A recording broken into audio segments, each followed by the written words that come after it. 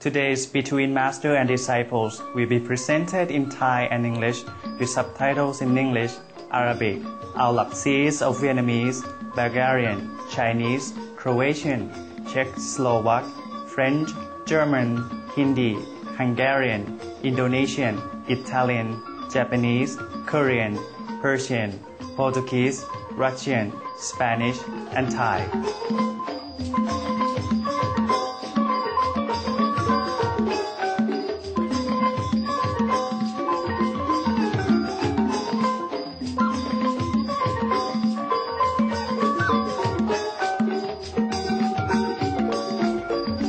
ราชอาณาจักรไทยเป็นที่รู้จักกันในนามของดินแดนแห่งความเสรีตั้งอยู่ใจกลางของเอเชียตะวันออกเฉียงใต้ทำให้เป็นประตูเปิดสู่อินโดจีนพม่าและภาคใต้ของประเทศจีนได้รับการอวยพรโดยพระเจ้าประเทศไทยเป็นประเทศที่เต็มไปด้วยธรรมชาติน่าพิศวงและลี้ลับแบ่งออกเป็น4ภูมิภาคประเทศไทยมีเสน่ห์และดึงดูดผู้คนทั่วโลกประเทศไทยมีสถานที่พิเศษที่ติดตรึงใจของท่านอนุตราจารย์ชิงไห่ซึ่งท่านได้เขียนไว้ในบทกวีเมื่อท่านยังเยาว์วัยที่ชื่อว่าที่พระบรมมหาราชวังในสยามซึ่งเป็นพระราชวังที่เรื่องชื่อลือนามของไทยในสมัยก่อนบทกวีนี้มาจากหนังสือรวบรวมบทกวีที่ชื่อว่าความฝันของผีเสื้อและสามารถเพลิดเพลินกับบทเพลงจากวิดีโอคอนเสิร์ตการเดินทางผ่านอาณาจักรอันสุนทรีซึ่งให้ทำนองเพลงโดยแพมรวยผู้เรียบเรียงทำนองเพลงชื่อดังของเอาหลักแบ่งปันความเมตตากรุณา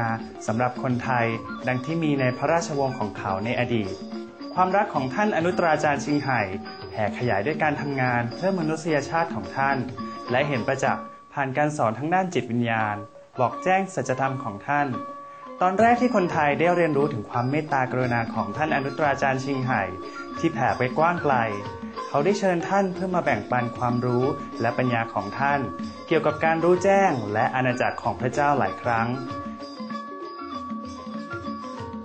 การเดินทางทั่วโลกครั้งแรกของท่านในปีพุทธศักราช 2536 มีผู้เข้าร่วมนับพันคน และในเมืองไทยก็เช่นกันท่านอนุตราจารย์ชิงไห่ได้ใช้โอกาสและความสุขร่วมกับสมาชิกสมาคมครั้งหนึ่งที่เป็นโอกาสสำคัญคือการจัดฌานนานาชาติในปีพุทธศักราช 2542 ถึง 2543 เพื่อต้อนรับโลกใหม่ที่จะมีความสุขที่สุดและยุคทองของศตวรรษที่ 21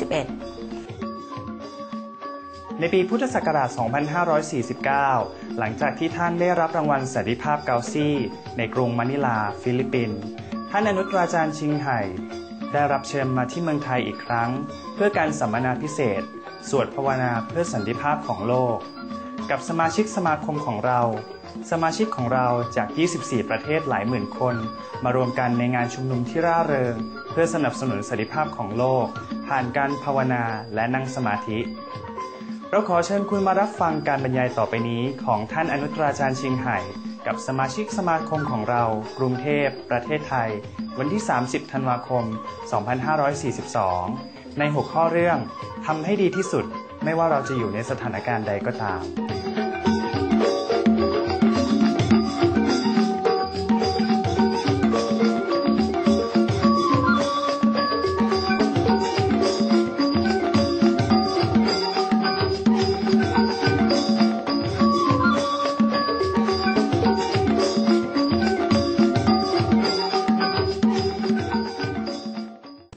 Good afternoon.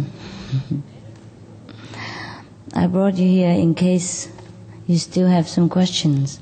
And in this room, it is clear. Yeah.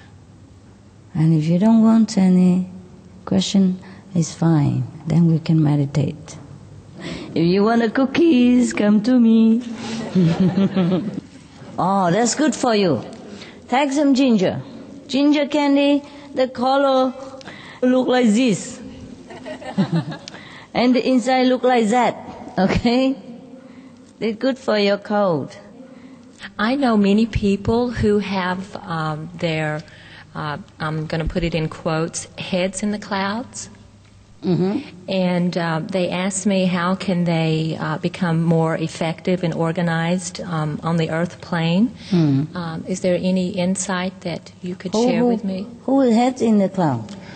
Well, I know a lot of people that feel that way. Do you feel that way? I don't. Now then, well, how can I tell you? They should ask themselves. No? Ask them what do they see up there. Okay, that's the first question. Okay. And if they don't see anything, then why are they stuck there, up there? Just tell them to come down if nothing to see up in the cloud. Well, there's nothing much really you can do, Each one is different.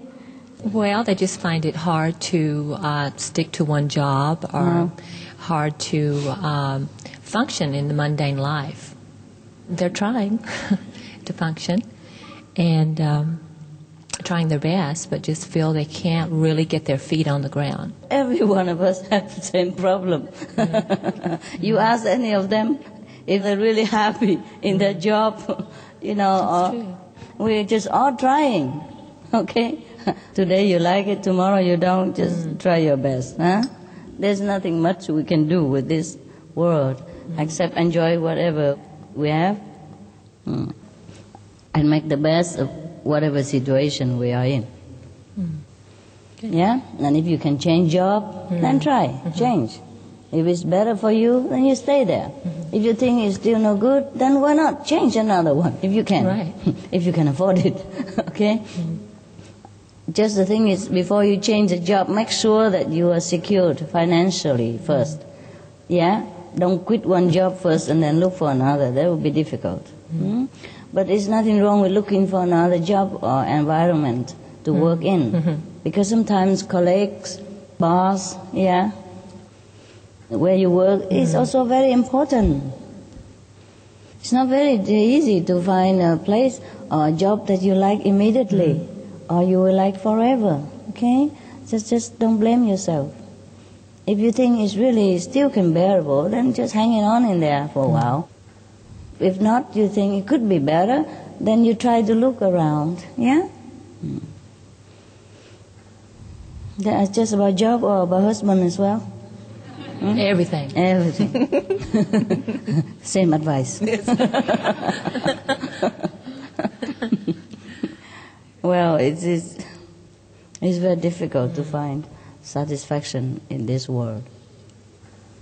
Unless you just take anything, and you don't mind, then it's also fine. Yeah. If you're not satisfied, then you have to try to find a way. I have a close relative being of Christian faith and honoring the 10 Commandments, and they're always asking me, am I keeping the Sabbath according to their belief? And so this is the way that I also was brought up. And they say that God blessed the seventh day and made it holy and separate from all other days. And That's true. And we must honor it by not buying and selling and resting that day. That's true. And my question is, how can I deal with this request from my relative in a loving and compassionate way?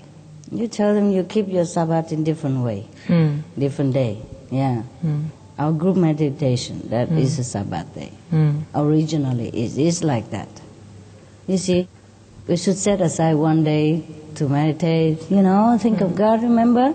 That's why I tell you, go to group meditation Sunday, Saturday, or whenever. Yeah, make a day for you. That is very, very according to God's plan. You say you do keep one day, but it's just between you and God. You do remember God. All day. Yes, you do. But because of your work style and your lifestyle, keep one day, that doesn't mean you have to keep the exact day. We can only accommodate so much of others' opinion and feeling. The rest you have to be yourself, okay? You can only do as much as you don't sacrifice your own individuality and spiritual progress. A person feels that this is their salvation, and it's the one thing that will get them to the pearly gates. Congratulate them. And you have your way, and this you believe also will get you to the pearly gate and beyond. Tell them you know that for sure by your own experience. Tell them that not only at the Sabbath day, but 24 hours, every day of the week and the month, the year, you always remember God, and God is with you. That you know for sure. And if they ask you how you know for sure, you say, I just know. Just like if I'm in love with somebody, I know and he knows. Well, they have their right, you have yours. Okay? They have their belief, you have your belief. Yes? Their belief is based only on books. Your belief based more on experience. Just say, I'm happy with it. And God is with me, and I know that for sure. Say it very sweetly. Yes. Congratulate them first for their strong belief in God. Say you have the same. You have the same. Just because our life different, you know, we have to arrange to have a Sabbath in a different day. That's it. Master, my questions have to do with your talk yesterday. Yeah. You said something very important, I thought, that you were talking about the wrong use of psychic energy to use spiritual healing on others. Sometimes in my everyday life, I pass an accident on the road, or I see someone else somewhere in distress, or someone is sick, and my urge inside is to want to just send love to wherever that is. Oh, that's okay. That's okay. It's not interfering. No. It's okay. It's just sympathy. It's just love. Okay. As if that person is you. Yeah. That is a natural reaction of a person who is full of love inside. But the person who do that for a living, people come to them, beg them, and then they lay hand on them, use psychic astral power to rearrange the psychic misalignments and all that. It's not your case, okay? Don't worry. So I have another question then about the healing. Are methods like acupressure and reflexology, where you apply pressure to someone to heal, not to psychically? No, it's okay, it's okay. Those are okay. Yeah, because that point in the body connected with other nervous system. Yeah. And by pressing on that point,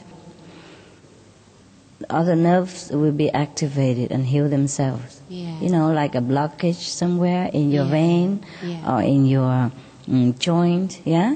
And when you press somewhere, it sends a surge to regulate it, yes? Yeah. Just like you unclog your pipe system, okay? Yeah, I like those because those are ones that I feel like people can also learn to use themselves. And so massage once they learn, they can heal themselves. That's helpful. Or maintain health. Yes, no problem. Thank you. You're welcome. Massage, acupressure, medicine, they are natural way to cure physical ailment. Only spiritual power can cure spiritual sickness. Yes. Alors ma question c'est le matin, très tôt, ou la nuit, quand je médite, je sens une énergie dans les jambes. Comprends. Ça a tendance à vouloir monter vers le haut. J'essaye de me maîtriser pour un peu dépasser cette sensation. Mais je ne sais pas si je fais bien de vouloir la maîtriser, ou des fois j'ai envie de me lever pour détendre mes jambes et faire un peu de gymnastique, mais je ne sais pas si je fais bien ou tu peux massage un peu, faire un peu massage, hein? Et ça fait du bien tout de suite. Ou de change de position de méditation. Par exemple, tu fais la lumière et puis tu changes. Méditation de son. Mais pourquoi est-ce que c'est la nuit ou le matin très tôt qu'il arrive ce genre de choses et pas dans la journée quand je fais aussi de la méditation? Peut-être il fait froid. Des fois, quand le temps il fait froid, on a les rhumatismes. Peut-être c'est comme ça. Il faut ramener les choses, assez chaud comme ça. Quand tu es mal, comme tout à l'heure, tu le mets là-bas. Comme ça, ça fait du bien. OK? Okay. Master, I'm always being asked at work, you need to eat meat because you become anemic and weak. What's a good answer to that when people keep on asking me that? Tell them that the people who lay in hospital are meat eaters. Yeah, a lot of them, many of them. Yeah. Today, the more meat we have, the more hospital we have to build. That's the answer. Just tell them you're fine, you're strong. Mm-hmm. Yes. Is there any good way you can prove it? This has been happening for 6 months. They've been asking the same thing. Yeah. So after work, I do a power walk to the car, and I'm about the only one left. The others seem to be, dragging behind. So that's in itself, Tell them, that's what it is. Yeah. Well, no, until a couple of weeks ago, one fellow, we did a sprint to the car, and I still beat him. And you still beat him? Yeah. People, they're just so scared, Sometimes they're scared because you do something they cannot. And they know it's right, but they struggle within themselves. Yeah. So they try to prove you wrong. Yes, that's all. Some of them, I think, they mean good for me, but there's a lot of just doing it because they eat meat and they feel uncomfortable. Right. Okay, so anyhow, there are something you can do also more positive. You print a portion of the benefit of vegetarian diet, or survival into 21st century. Print some of the very crispy and eye-catching and logical pages from these books, and give to them. Here is your answer. And is there a problem if they take time to read it or not? And this might help them, okay? Because you can't keep answering forever and argue back and forth. It's very tiring. But when they see the words in print, what people nowadays, they only believe in printed word. When it's newspaper is written, that must be it. A bestseller, like John Robin, then they would believe it. Look here, bestseller, millionaire even.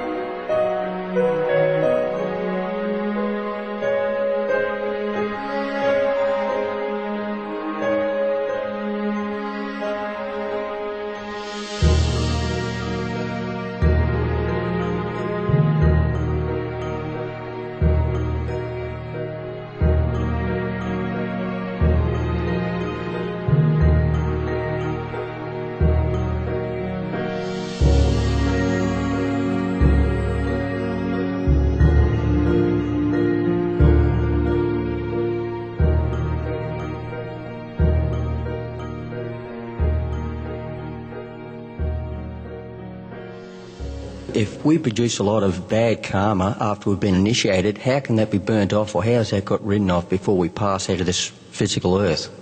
How do we get rid of that karma? Oh, the future karma is gone, the time of initiation. But the destined karma, you see, for which you are born for in this life, it carries on. But when you meditate a lot, and with master help, things get better, like smoother, more lubricated. So you don't have to feel too much suffering when you have to go through your bad karma. Master, was there a time when certain healing had to be done using meats? Now, was there a time when these were acceptable, or were they simply things that were misunderstood again at that time? There is no time this should be accepted. Of course, you know that. For example, even the daily healing of our hunger, yeah? There are two ways, see? You can heal the hunger by meat, or you can heal it by vegetarian diet. Vegetarian meat and animal meat. See, there are two kinds. Both will be satisfied, yeah? But in the long run, the meat eater deteriorates himself more than the vegetarian one. Yes, in terms of health, okay? So you can see that, right? Yes. Thank you, Master. The answer to this other person, too, is he might be able to use his elephants on hippopotamuses are one of the strongest animals in the world, and yet they're vegetarian. For example, yes, of course, can do that, yes. We have written most of the information compacted in the benefit of vegetarian, the definite benefit, the absolute proof, the tried and trusted vegetarian diet, and reprint it. You know, just copy this little and give to them and underline the important one, you know, like the world's champion, boxer, yeah, Muhammad Ali, yes, he was a vegetarian, for example. Einstein, vegetarian. Socrates, a lot of them, yeah, are vegetarian. Some of the benefits of a vegetarian diet: lower blood pressure, lower cholesterol levels, reduce type 2 diabetes, prevent stroke conditions, reverse atherosclerosis, reduce heart disease risk 50%, reduce heart surgery risk 80%, prevent many forms of cancer, stronger immune system, increase life expectancy up to 15 years, higher IQ, conserve up to 70% clean water, save over 70% of the Amazonian rainforest from clearance for animal grazing, a solution for world hunger, free up 3,433 million hectares of land annually, free up 760 million tons of grain every year, half the world's grain supply. Consume 2/3 less fossil fuels than those used for meat production. Reduce pollution from untreated animal waste. Maintain cleaner air. Save 4.5 tons of emissions per U.S. household per year. Stop 80% of global warming. Plus more.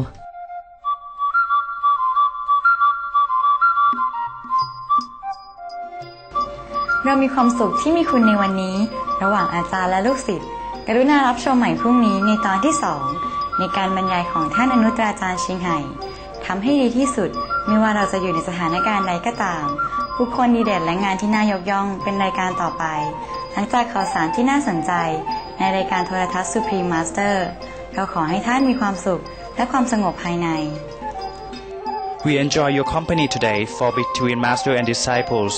Please tune in tomorrow for part 2 of Supreme Master Chinghai's lecture. Make the best of whatever situation we are in. Up next, Good People, Good Works, right after noteworthy news here on Supreme Master Television. We wish you immense joy and inner peace.